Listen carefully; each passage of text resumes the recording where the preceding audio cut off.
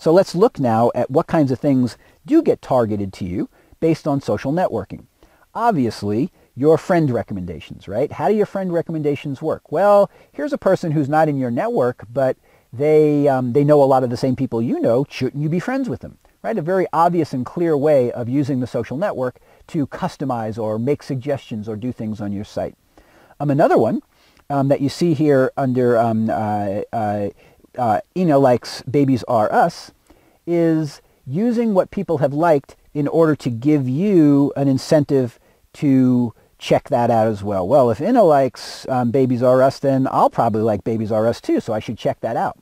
Now, I get this one from Ina, and on this ad and a few others pretty often on my Facebook page, and she's a student of mine, actually, and I asked her, like, how did that happen? What did, did they ask you about that? Did they pay you for that? How's that working? And she basically told me that at some point they asked her, was it okay to have her featured in ads? And she said yes, and now she has no idea which ads she's featured in or how she's being used on Facebook. So Ina is actually being used extensively by Facebook in order to target ads to her friends, people who have friended her on Facebook.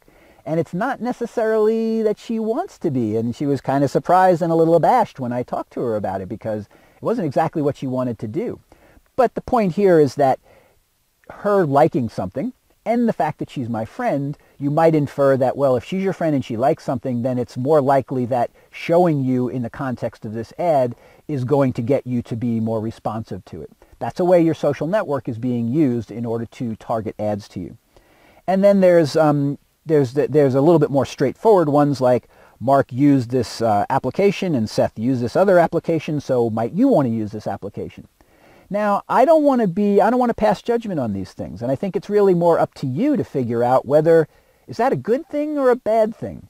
So let me give you this kind of idea about targeted ads. And I don't think it's as straightforward as saying, well, that's really evil that they do that.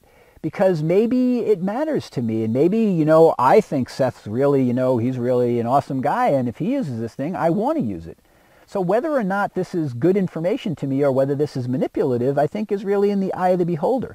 Of course, Facebook will tell you that it's not manipulative at all. It's really what you want. You want to know what your friends are doing because that's the major reason why you do things. On the other hand, it undoubtedly helps the advertisers, and it undoubtedly gives them a little bump to present the pictures of your friends associated with their ads. So I'll leave it vague, and I'll give you a chance to work through that issue for yourself and decide in what cases is this moral, in what cases is this reasonable, and in what cases is it pernicious and you don't want to have it happening at all. Not up to me to make that decision. That's really for you.